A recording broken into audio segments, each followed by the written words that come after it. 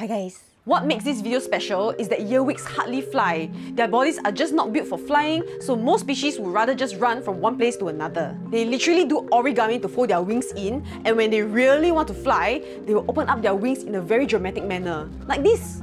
The coolest feature about them is the pair of forceps-like pincers on their abdomen called the cerci. So what is this cap for? Well, the cerci is mainly used for defense and for capturing prey. In some earwig species, they can use it to grip each other during... Before you go, ear! They're gonna take my ear! Hey. These living cap don't attack or even attempt to come near us at all.